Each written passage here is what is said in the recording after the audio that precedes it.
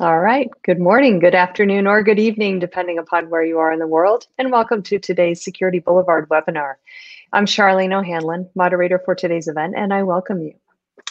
As always, we have a great webinar on tap, but before we get started, we do have a few housekeeping items we need to go over. First of all, today's event is being recorded, so if you missed any or all of today's event, you will have the opportunity to access it later. Following the webinar today, we will be sending out an email that contains a link to access the webinar on demand. And we are taking questions from the audience. So if at any time during today's presentation you have a question for our speaker, please don't wait, don't hesitate, just use your question and answer interface on the web interface here and go ahead and submit your question, and we will get to as many as we can near the end of today's webinar. We are also doing a drawing today for 4 $25 Amazon gift cards at the end of today's webinar, so please stick around. Hopefully you'll be one of our 4 lucky winners. All right, with that, let's go ahead and kick off today's webinar, which is finding security vulnerabilities before they find you. Our speaker today is Simon Maple and with Snyk, and Simon has an amazing presentation that includes pretty much an entire a demo during the entire webinar. So I'm really super excited about this. Simon, thank you so much for joining me today. I really appreciate it. I think we're going to have a lot of fun today. Absolutely. Thank you very much for the intro, Charlene. And yeah, this is going to be a lot of fun. We're going to do a lot of some live hacking. And I say we, because I'm asking everyone in the audience to also help me by giving me suggestions about where I should hack and things like that. So we're going to have some fun. Yeah, I'd love to know who's in the audience. So please do go ahead and say hello in the chat. Hello to everyone there from Vancouver. I'm from the UK. Hello from India as well. Nice to meet you all. Yeah, I'm from the UK. Right now, it's still very cold. It's still very rainy. We have a little bit of snow, but all is good. And today, we're going to be talking about security vulnerabilities. And I'm going to talk through a few slides. I promise not too many. Hello from Boston, one of my pretty much my favorite US city, and Washington, of course. And yeah, we're going to do some live hacking. And I promise not too many slides. So let's go straight in. First of all, who am I? My name's Simon Maple. I'm very, very much into my community nurturing and community engagements. I founded the Virtual Java User Group. I'm one of the co-leaders from the London Java User Group. I'm also a co-leader of the Secure Developer podcast, as well as the DevSecCon community. I'm a Java champion for about 5 years or so, and there's some other awards which I've very gracefully won over the last 10 years or 15 years as well. My role is head of developer relations here at Snyk, and I've been here for about 3 years. Snyk is a security company that provides developer-first tooling to help developers find and fix vulnerabilities. So hello to everyone. Look at all these wonderful places, Greece and Portugal. Oh my goodness, I'm so jealous at what the temperatures must be there right now compared to here in the UK. So let's jump in. And first of all, I promise there's not going to be too many slides. I think there's maybe 6, 7, 8 or something like that. The first one is really looking at how applications have changed over time. And realistically, pre-cloud, we looked as developers and practitioners to develop code in our IDE, to pull in various open source libraries to support our application. We package that up, bundle it up, throw it over the wall, that famous wall that we used to separate developers and ops. And they used to deploy it on their platform, which consisted of a number of different things here, anything from hardware all the way up through virtualization, VMs, and applications that the IT teams maintained as well. Our application scope was pretty small, and the developers focused on just the application code they wrote and the open source libraries that they pulled in. Used to be a much more straightforward role for a developer. But these days, when we think about the scope of what a developer touches and what a developer maintains, that can go down from still the application code and the open source libraries, but potentially that runs in a Docker container, potentially that runs on a mesh, potentially that runs within an orchestration platform.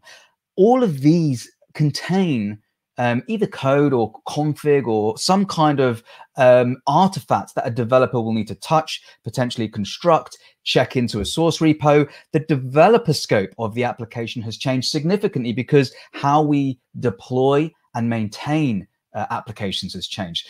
And when we think about it purely from a security point of view, each of these areas that a developer touches and maintains equally needs to be maintained from a security point of view. And when we think about some of these things, you know, whether it's cloud services, container services, cloud things like S3 buckets, we hear so many times about misconfigurations because a developer wants to get things working and potentially doesn't recognize where misconfigurations could be. So we need to make sure that when we create these things, when we script these artifacts and services that we require for our application to run, we think about it from a security point as well. So let's think about it from a developer's point of view and the risks that are involved in this typical style of cloud native application and how a developer can realistically protect.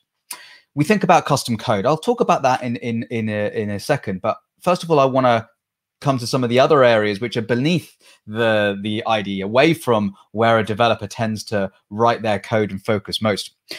Open source code. So when we think about an application that a developer writes, they depend on a whole bunch of other libraries or frameworks, typically referencing through their POM XMLs or their Node.json or their package JSONs, whatever it is. So much of the application is now open source, looking at 80–90%, sometimes much more. A lot of the vulnerabilities are going to come through the open source code. And in fact, the majority come through transitive dependencies. So dependencies which are direct dependencies themselves depend on. This is a great analogy that I heard that others in the company use, which I only heard yesterday. I'll tell you this now. I only heard it yesterday. It's about a house party. And you invite like 5 people. And then those 5 people actually invite another couple each. And then those couple may invite 3, 4 each. And before you know it, you've got like 500 people in your house, right? This is how we construct applications in real life. We rely on several dependencies that then rely on several others, and we construct a dependency graph. This is where the open source code is packaged into our application. After that, hell, absolutely, Jackie. This is dependency hell as well, right? Containers. When we think about containers, we wrap our application into a deployable artifact that sits in a container and can run somewhere. Now, within our containers, there are a number of things that can contain vulnerabilities there as well, including hundreds of Linux packages, right? There's packages, there's other things, artifacts that we put in there, maybe node runtimes or JDK runtimes and things like that. Now, these are decisions that we as developers often make very quickly in terms of that from directive. What are we inheriting? Are we actually pulling from the right base image, the right parent image? Are we actually pulling in a platform that is so big it contains hundreds of packages we don't need that are potentially vulnerable? This is an area that we as developers love because we can spawn containers up very quickly and create runtimes very quickly, but we need to be a little bit responsible here. And then the third thing, once we go beyond containers, is about how we actually code that up in terms of config, in terms of our defaults to whether it's Kubernetes config, whether it could be Terraform scripts. We need to make sure that all of these new development artifacts are written in a maintainable way, but also a secure way. And like I say here, the number one cloud vulnerability is misconfiguration, and so insecure defaults is one of the clear ways in which S3 buckets, as a overused example, but one of the most common ways in which these kind of infrastructures can be hacked, are misconfigured, and as a result, permissions granted where they shouldn't be, etc. When we look back to custom code, we think about the code that we write in our IDE and how we can protect that. This is obviously less known to attackers, because attackers, when they look at known vulnerabilities, they recognize a vulnerability that exists in a particular place could easily replicate across many spaces. And we'll take a look at that in just a second. But your custom code can equally contain vulnerabilities, perhaps input validation that's missing or something like that. We need to make sure that we spot those as we go forward as well. So the DevOps world has made us deliver faster. It's made us it makes us able to push to production many times a day if we choose. And we need to make sure security fits into that model. We can't live in a space anymore whereby security runs every couple of years. And that's one of the things that DevSecOps is trying to do. It pulls security into DevOps, but it also pulls security teams into that space, whereby security teams are there to then support the development environment and the engineering teams. And the engineering teams need to feel empowered to be able to not just find, but fix issues as they go. So DevSecOps is there as an amazing new well, not new, but amazing buzzword to help speed up the delivery of software, but in a secure way, by integrating security into that pipeline without it being a blocker or without it slowing you down as a developer to push code securely. There's a big lack of security focus, and one of the possible reasons for this is the siloed experience that we see within organizations of security being, you know, one team and development organizations being another team, and the interactions occur rarely when a security team provides an audit or something like that to a development team, and those are never good interactions. So allowing that security focus to happen earlier and making the security team a part of that engineering organization when we're delivering software. And of course, security data, or should I say, customer data could be compromised. And of course, we've all heard of the Equifax breach. I'm not going to talk too much about Equifax because it's a very overused example, but this is the Apache Struts attack timeline where you can see when a vulnerability, and in this case, this CV at the top that we reference, when a vulnerability is made available, an exploit can very, very quickly hit the exploits DB. And as soon as that exploit, it's very, very easy, as I'll show you, to hack that kind of an environment. And the number of attacks that occur, because Java Struts is a very commonly used library, the number of attacks that you can then make against plenty of different production environments is very, very significant. So when we think about your application, and this is the SCA piece, when we think about your application, it contains two pieces: the code you write. We need to make sure that's secure, but it also, the application that you deploy needs to contain all those open source libraries. I'm going to give you a very quick example here. This is a serverless example, and this serverless example is 19 lines of code, and this 19 lines of code contains 2 direct dependencies, and those 2 direct dependencies include a further 17 dependencies. So we now have 19 lines of code that are pulling in 19 dependencies. So my question to everyone, please feel free to answer in the chat. My question to everyone is, when we think about the lines of code that we deploy, how many lines of code do you think we'll be deploying in this application? And the question there is really not just about the lines of code that we see in our IDE, but then the lines of code in the libraries. Now, this is an interesting one. So we have lots of people saying hello. Hello, John. Hello, Alwyn. Hello, Jane from Texas, from Delaware. Lots of people from the US. Awesome. So we have 10x, a 10x of, presumably that's a 10x on the 19 lines of code. 10 million, 100,000. 10 million is a lot of code. It's actually very close to what Alok has suggested there, which is 191,000 lines of code. So when we think about what we write, we have to think about not just what we write in our IDE, but what we deploy, because we don't support what we write in our IDE. We support what we deploy. And we need to think more about what is available in production rather than what is available in our IDE. Freezing Canada, Sergey, I hear you. I'm in the UK, so I totally hear that. Okay, so without any further ado, let's jump into some hacks. So I promised you not too much slides, and I did about 10 minutes or so. So that's pretty good. Okay, first thing I'm going to do is show you this application. Let me quickly sign up on this application. This is a Java application which is deployed on Heroku. So I'm going to quickly sign in, and my name is Simon. I'm going to pass in my email. I'm going to use 123456 as my password. I'm very security conscious. Registration failed. Email. Oh. Well, I thought it was going to be something about my password. It didn't like my email. There we go. Okay, so I sign in, and here's my to-do list, and I can create a to-do if I wish. And just to show you how this works, let me buy my wife some flowers. She definitely deserves it. Let's add a date. Whoops.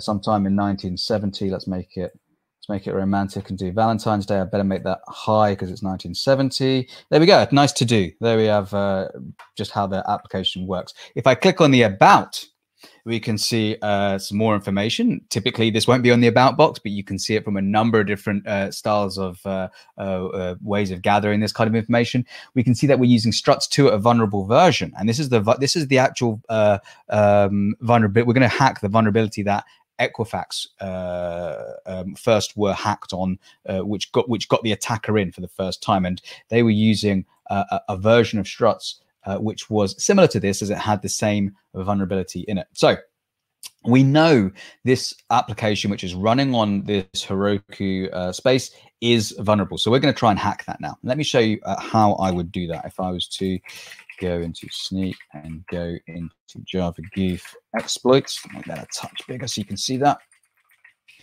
Okay, I'm going to show you something briefly, which is this, and there we go. This is the special incantation. I'll make that a touch bigger as well so you can see that.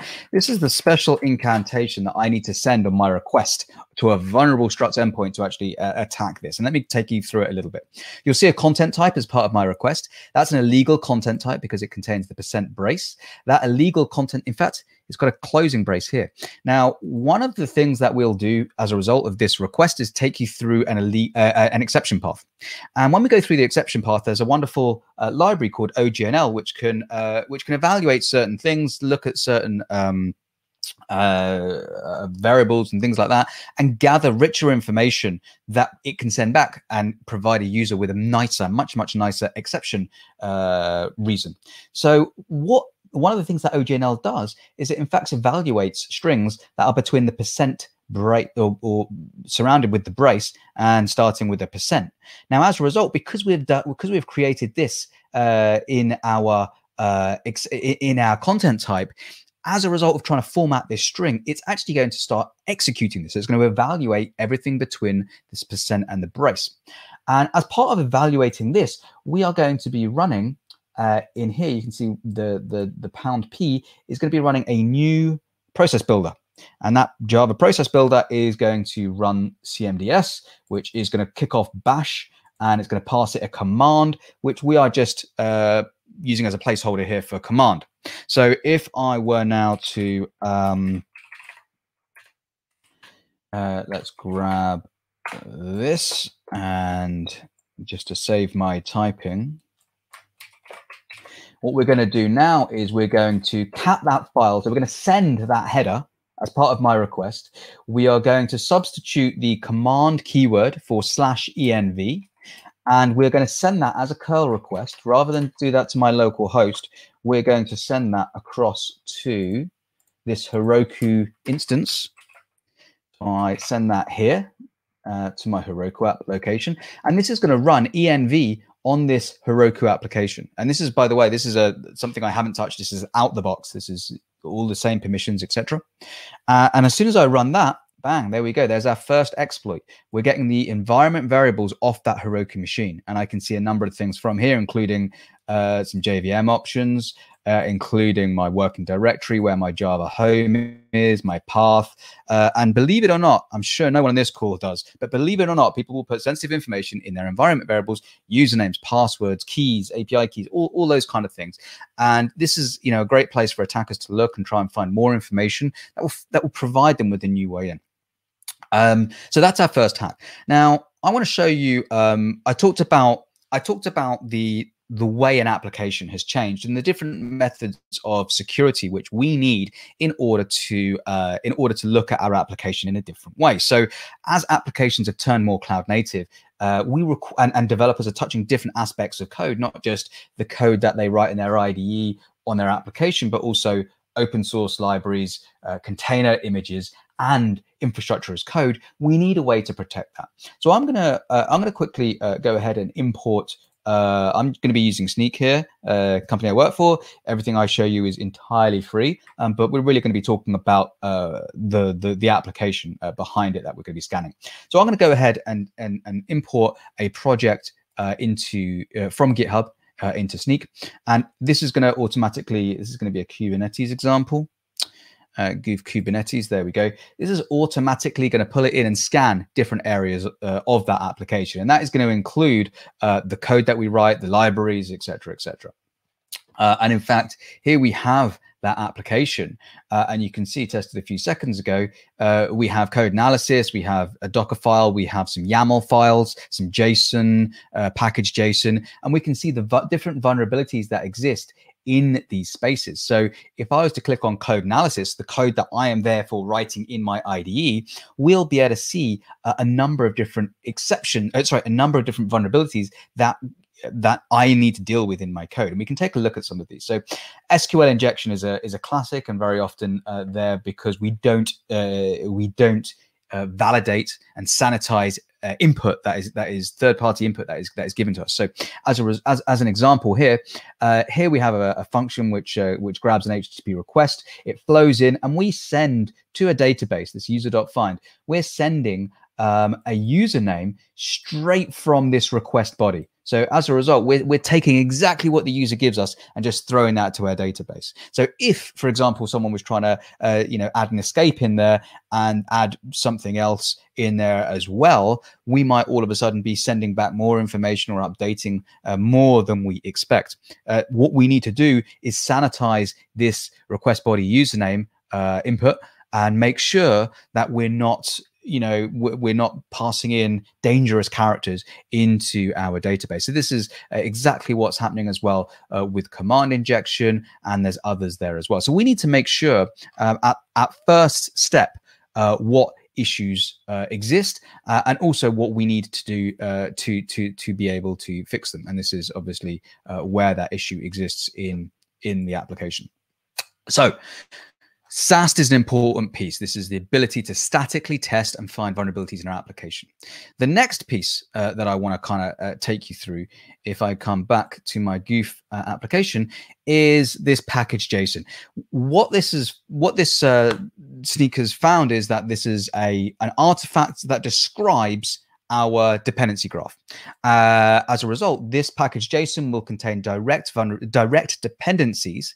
And if I click on here, you'll be able to see the dependency graph. So this will contain direct dependencies, such as adm-zip at a specific version, 0.47. That might contain a high sev vulnerability, like in this case. There are others that, for example, body parser has a transitive dependency that has a high sev vulnerability. So from a security point of view, we need to care about the graph that is created, as well as where the vulnerabilities exist in that graph. Now, let's start some hacking, shall we? I'm going to pick a vulnerability. Or a vulnerability called directory traversal. Now, directory traversal is the type of vulnerability that typically when an application provides access to a specific directory, an attacker might try and break out of that directory and try and find other pieces of data which perhaps they shouldn't, private data that they shouldn't have access to. So directory traversal is a vulnerability that allows a user, or an attacker, should I say, to breach or break out of an allowed directory and access files they shouldn't. And this vulnerability is found in the ST module, which is a node library that allows serving of static data. It's introduced through version 0.24.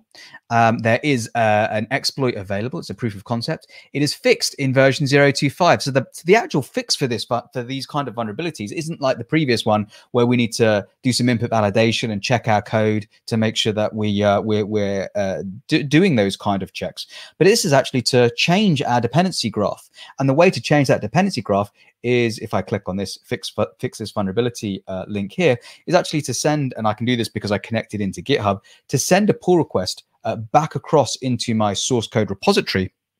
And if I was to scroll down, you'll see this is the vulnerability I'm fixing.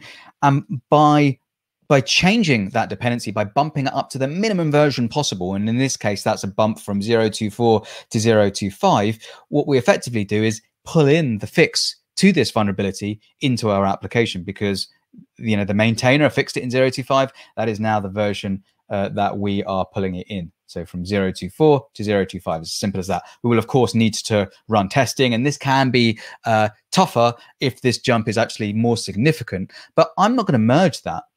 We have the application running here, for example. This is the Goof to do application. And let me show you this application. And my question is going to be, so feel free to answer this whenever you would like. My question is going to be, how are we as an attacker, put your attacker hat on now. How are we going to try and break this application? We're going to try and exploit that vulnerability. And that's a real vulnerability in a real library that many people are using in production. And while you're thinking about that, or while you're typing, I'll show you around this application a little bit. So it's called a goof to do application. It allows me to type in a number of to do. So I can buy milk. I can phone mom. There we go. I can do a whole ton of stuff there. I can also don't worry about the choose file or import. That's a different vulnerability. I know everyone typically jumps to that straight away. I can click on about, and this takes me to an about HTML. But how would you try and attack this application to produce a directory traversal? Any thoughts? Feel free to just drop it into the chat.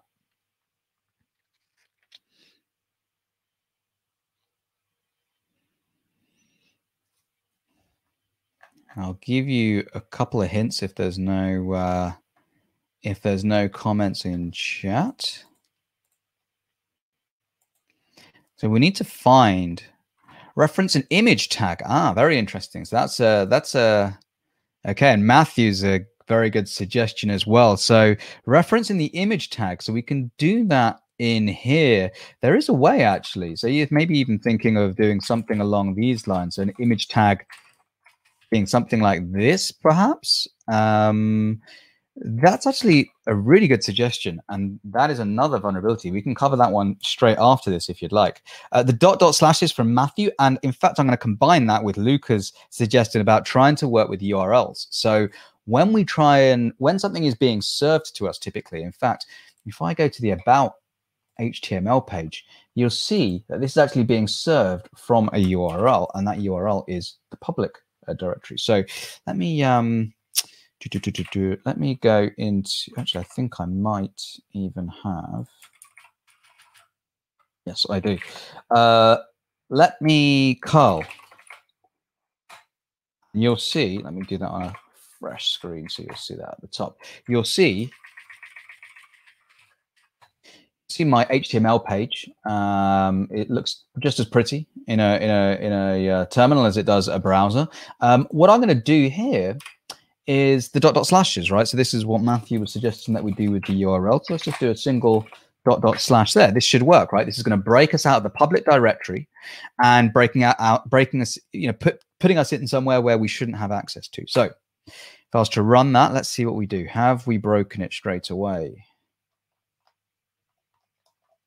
We have not. In fact, you can see phone mom is there, buy milk is there. This is actually the home page.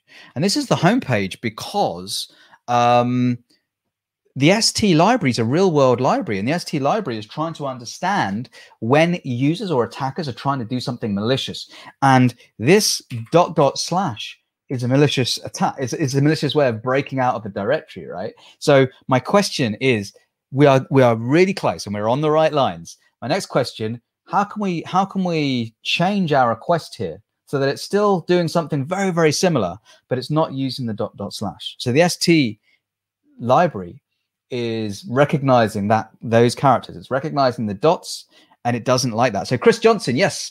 In fact, there's a couple of questions. There's a couple of options there. So Bill Mitchell says escape the dot.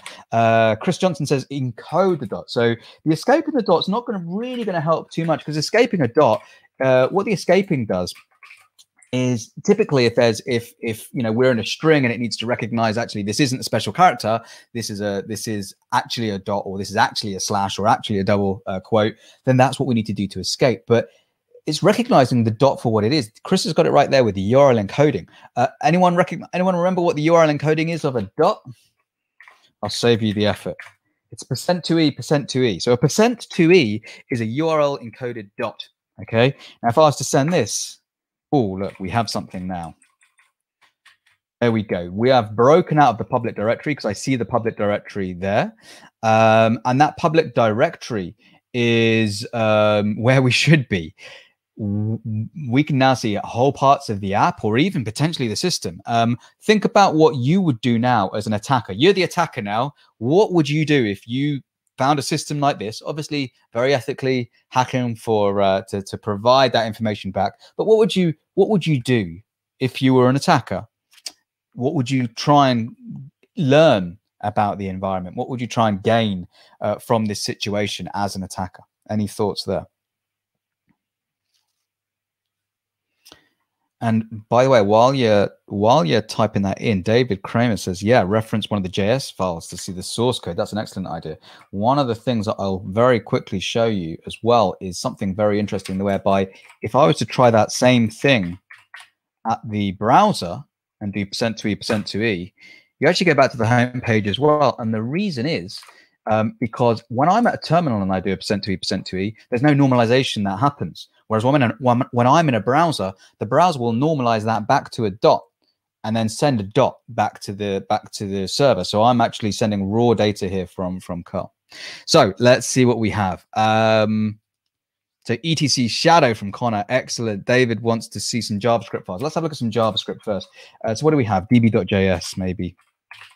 Whoops, not JS. There we go. We can see source code straight away. We can see a hard-coded password. Wonderful. Super secret password as well. We can get to the etc shadow. So let's go all the way back and etc. Maybe let's do the etc password. And there we go. Not as useful as the shadow these days, but yeah, this is the cliche file that we wanna grab. System from get the system info from files, user passwords, and all of that. You can now traverse the entire system based on the permissions that you have. And in this case, in fact, I'll show you exactly which user I am. If I look at the Docker file, you'll see there is no user. As a result, I am running as root. So now I have root privileges on this machine, read only, because I'm just curling and just trying to get information that's being served right now. I can also see I'm running node slim. There's a whole bunch of information that you can kind of like, you can grab this. Okay, let's jump into something else now where we, where am I? I want to go here. So let's go back. Quick question in from David Kramer about Apache. Yes, Apache does protect against this. There's a number of things that will protect against this. You can either be defensive in your coding. You can use the right libraries that actually protect against it themselves as well. And then Apache servers and other things like that can also protect against that. But you have to be able to use it correctly. You have to be able to configure it correctly. And it's very often the misconfigurations that put us in a lot of these issues. So using a lot of the right gates and guards will protect us against a lot of this if they're used and if they're used correctly as well. So yeah, there is no one solution. There are several solutions, and we shouldn't rely on just one to fix this for sure. So let me go back to projects, and I'm going to jump back into this project. And in this Docker file, we can see a number of things. So Docker files are used much more these days. I think Gartner was saying by 2022, 75% of organizations are going to be using Kubernetes, going to be using containers in production, which is pretty astounding. We can see from here what people will tend to do is look for which image they usually use, or potentially what other images that they find are using, and replicate that. It's not necessarily a good formal process that many follow to pick the right base image. And what that leads to is us potentially not running on maybe one of the more recent base images, and potentially not the right base image. So for example, here we're running on a specific base image, which is node 8.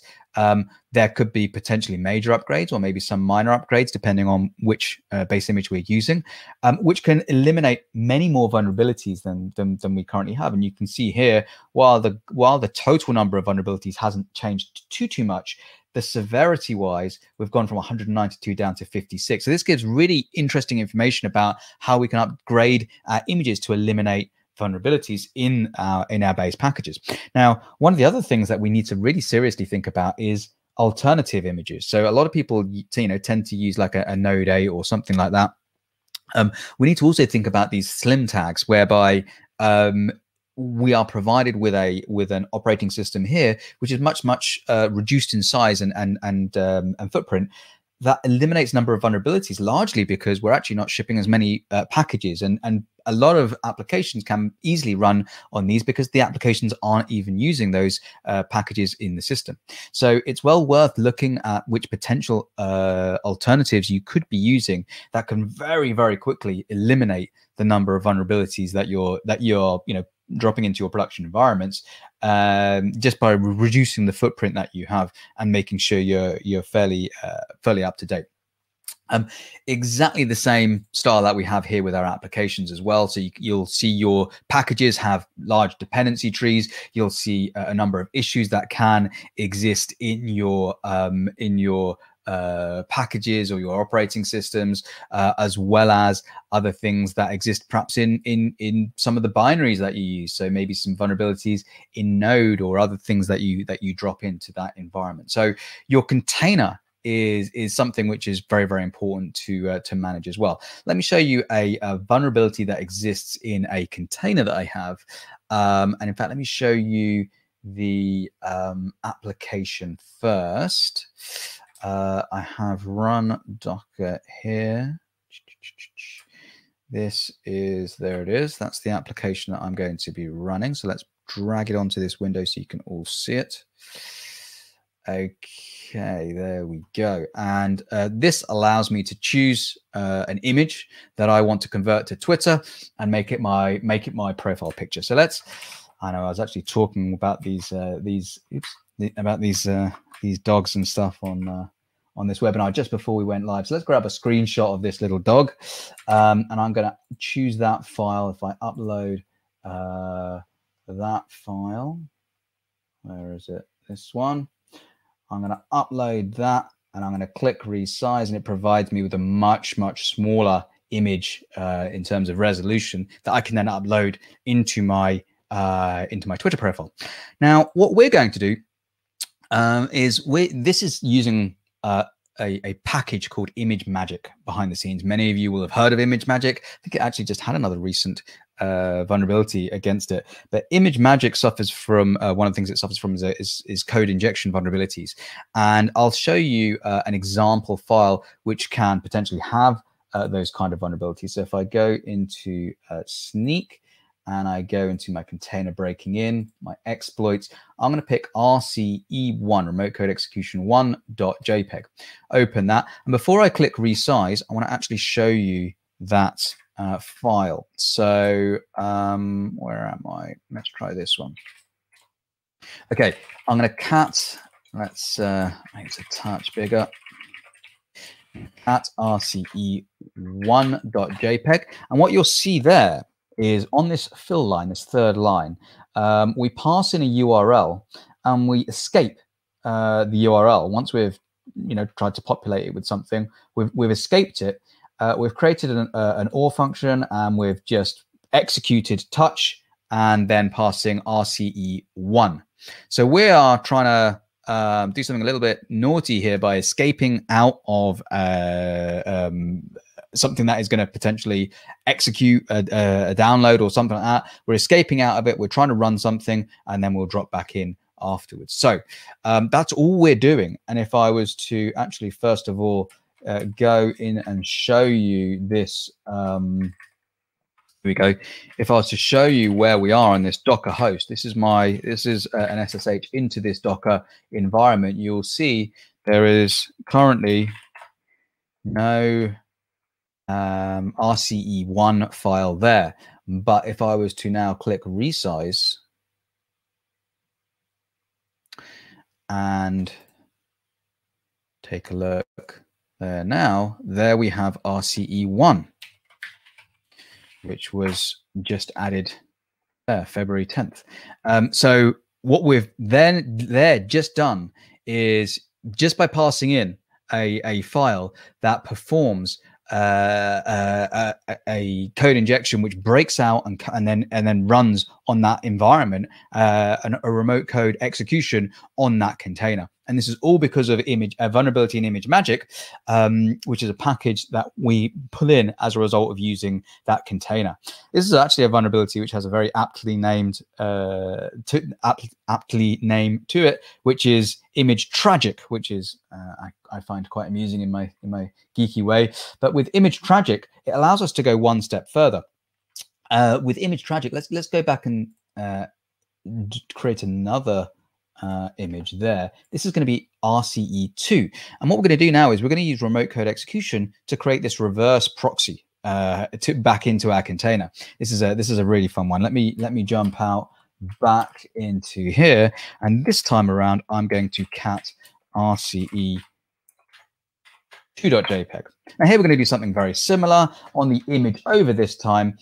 We're going to be grabbing something here, but you see this little backtick? This little backtick means evaluate things within that.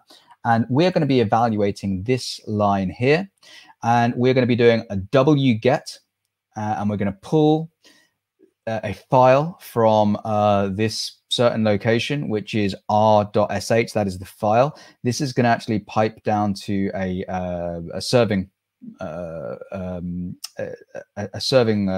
process on my machine in a second, and it's going to pull down the contents of r.sh, and it's going to pipe that into a file called r.sh, and it's going to execute that. So let's cat r.sh, and this is our script that we're now going to run on this Docker instance.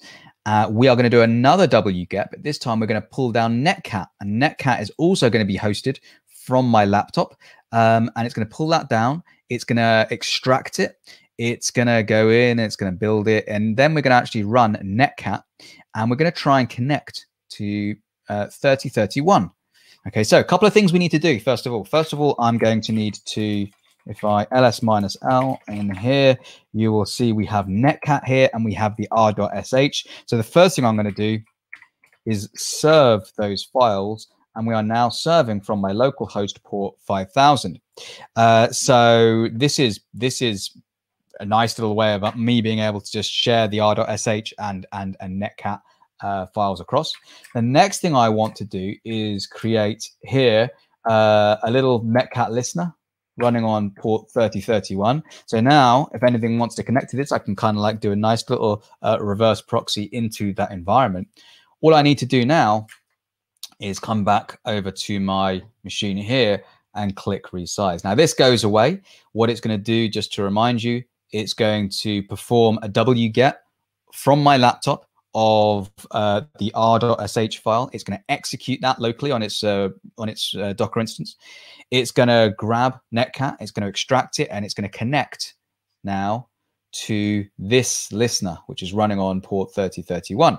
So now, in theory, if I was to type ls, there we go. That's actually connected in now to my Docker instance. And now I have this very, very effectively nice terminal into my instance. Now I can kind of like just run things. So I can ps-ef perhaps, and I can see the processes running, and I can do a whole ton of things in there as well. So that's a really nice example about how you can kind of like exploit your packages in your Docker container as well. Okay. I've got a few minutes left before I want to hand over for some questions. But what I also wanted to show you was how we then go and complete that story, whereby we don't just talk about your code that you write in your IDE, code that you pull in from your third-party libraries and your container, but also the IAC as well. And if I look at your infrastructure, look at the infrastructure as code here, and why don't we grab one of these goof Mongo, and take a look at here. Potentially defaults here that we have written down or haven't written down in these kind of config files, in these YAML files. It's very, very easy without knowing what to do to introduce vulnerabilities through here. So what we do is effectively a SAST style scan of these files, whereby we identify where vulnerabilities can exist through a number of rules. And we tell you in each of these per line what the vulnerability is, what the severity of that vulnerability is, what it means, the app armor profile is not set correctly, what this means in terms of an issue to you as a user. So, okay, we're not enforcing mandatory access control, and how you can resolve it. And this is the important piece, right? Everything I've shown you is not just about showing you an issue. It's about what is the fix to that issue? How do I get around it? And this is how we empower developers. It's about what do I need to add into this file to actually fix this issue. And another good example here is a container running without a root control user, what the impact is, and how you resolve it, and so forth. So this is really key. And of course, this can run across your Kubernetes config, across your Terraform scripts, etc. But again, this is the kind of the new life that developers live in, whereby it's not just about the source code, it's about everything from your infrastructure across to your source code. And this is what provides us with that coverage. Okay, happy to take questions. I'm going to pass over just briefly for the for the draw and the Q&A. If we don't have too many questions, of course, I'll be happy to stay on and perform some more hacks. We'll never run out of time. But yeah, with that, I'll pass over to Charlene. Yeah, great. Can you hear me okay? Yes. Want to make sure. Okay, perfect. Excellent, because you never know with these microphones these days.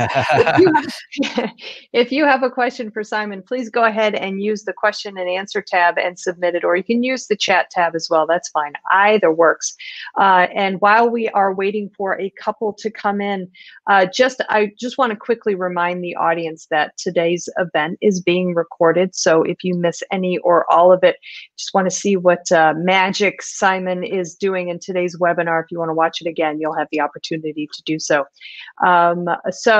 Chris Johnson, thank you for your question. The question is, do the Snyk checks work on just Java or other languages too, such as PHP?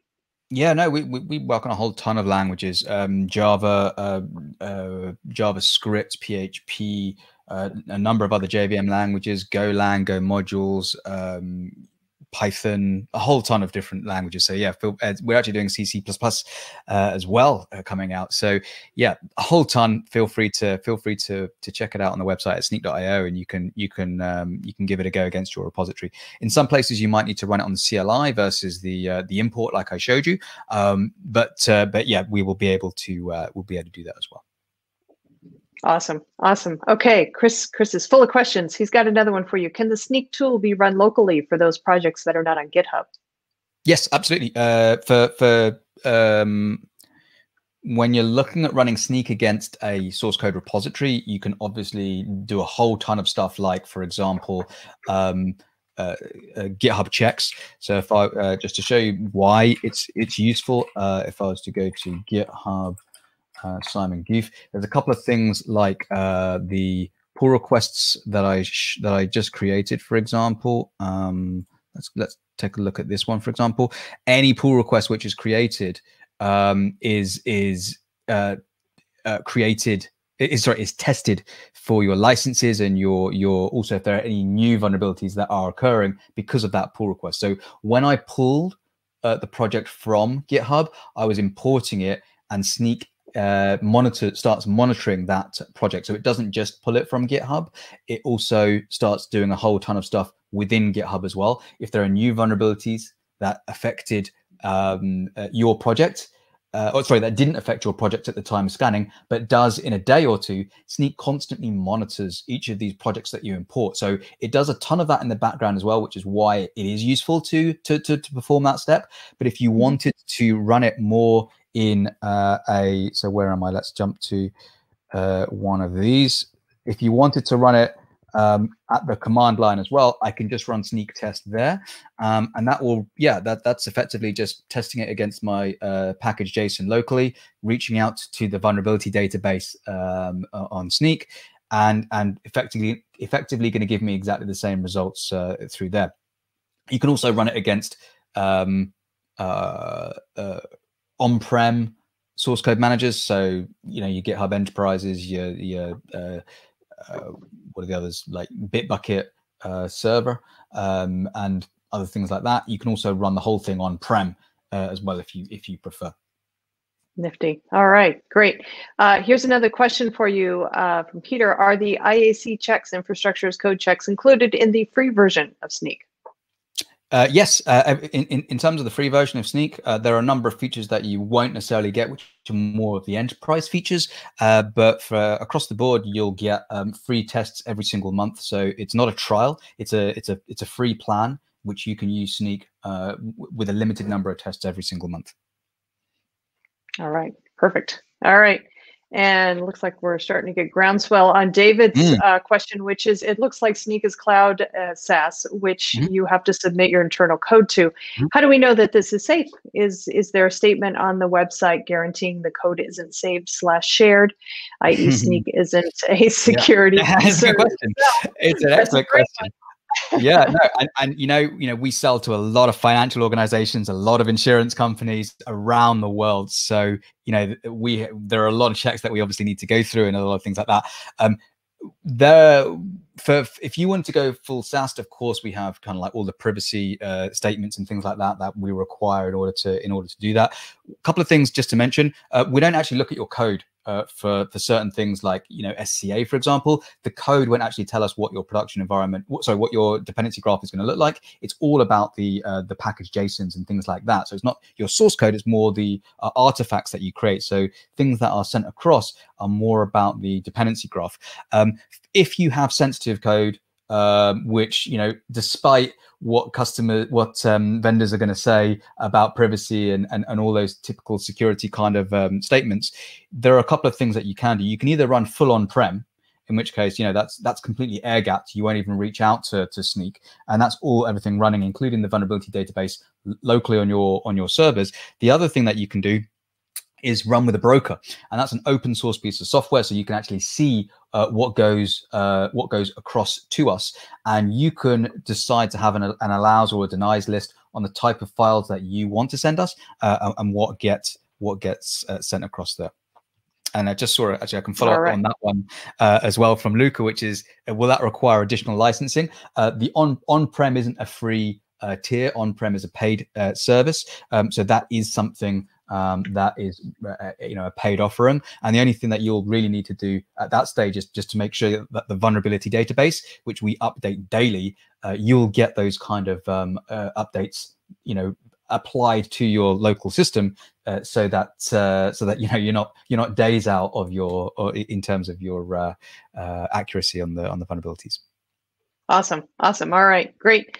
Well, let's see if we get any more questions. And just as a follow-up, Chris did say when you answered his question about the local, he said, so we could run Snyk on the open source apps we use as our dependencies and on our local code. That's great.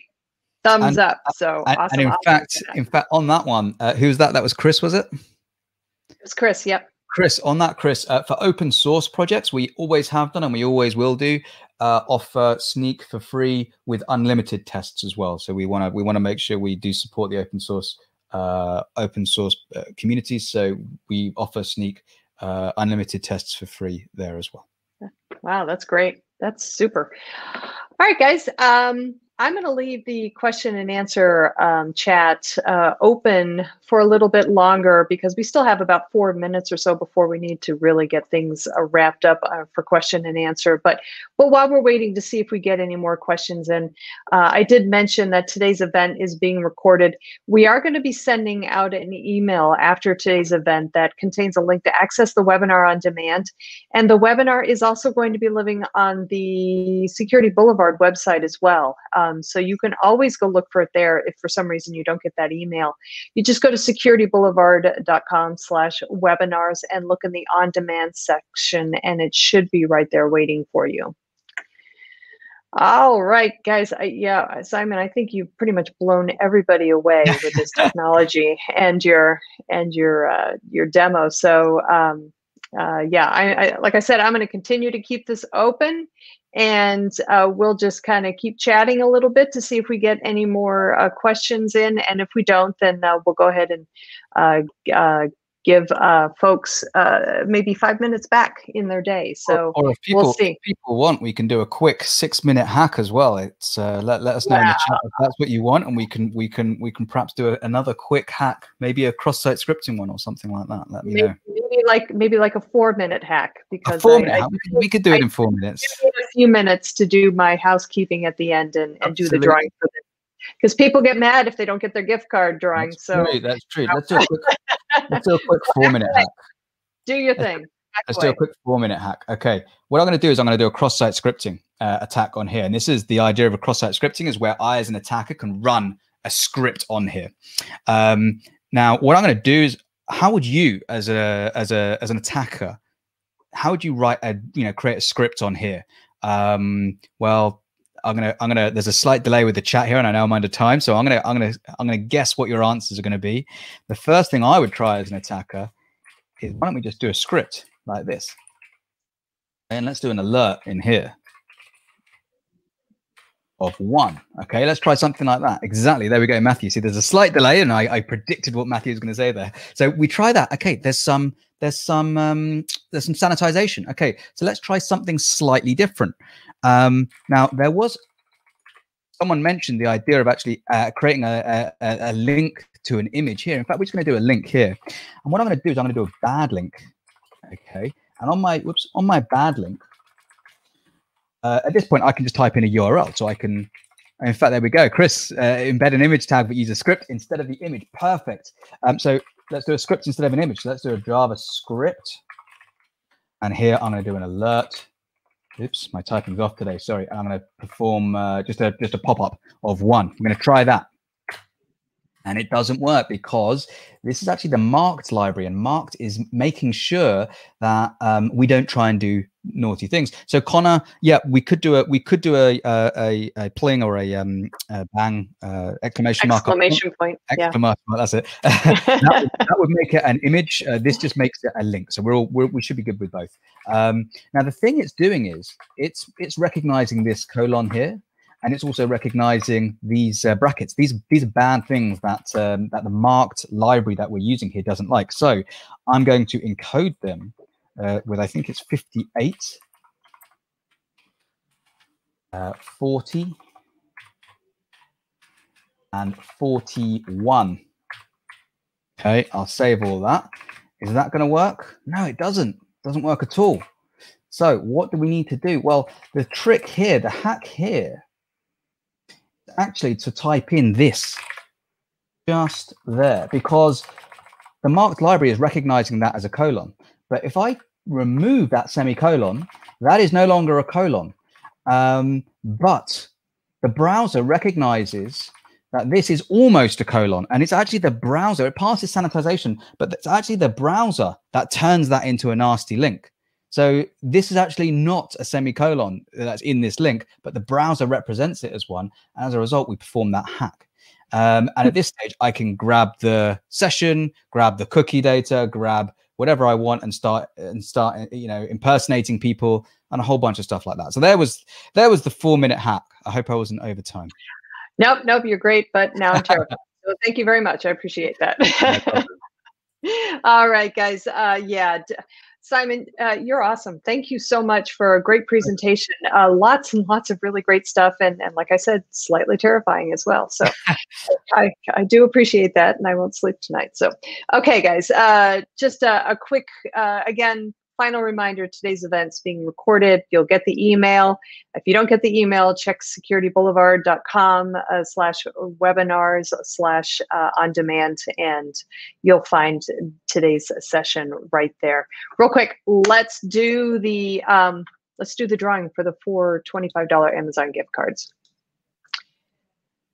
If I can get to that information. Okay, let's see. Today's winners are Stephen L. Congratulations, Stephen. Doug F. Congratulations, Doug.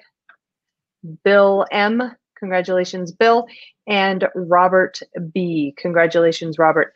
You guys we'll be checking. We'll be sending you an email via. Yeah, we will be sending you an email that contains all the information for your Amazon gift cards. So please check your inbox. And if you don't see anything in your inbox, please check your spam folder. Simon, again, thank you. What a great presentation. I have a feeling I'm going to be watching this one again on demand myself because I had such a good time watching it the first time around. So thank you so much. Appreciate it. I hope you come back and do this again. I Sure, really do. absolutely. I think it's a great one. So, Absolutely. and Thank you very much. Thank you very yeah, much for inviting me. And also a big thank you to everyone on the chat who participated. It was excellent chatting with you as well. I was going to say, what a great interactive webinar all the way around, including the attendees. So yeah, thanks for being a part of it as well, guys. We really do appreciate it. And thanks for joining us today. What a great webinar all the way around. But I have to sign off now. So as always, this is Charlene O'Hanlon, and I am signing off. Have a great day, everybody. And please, whatever you do, stay safe.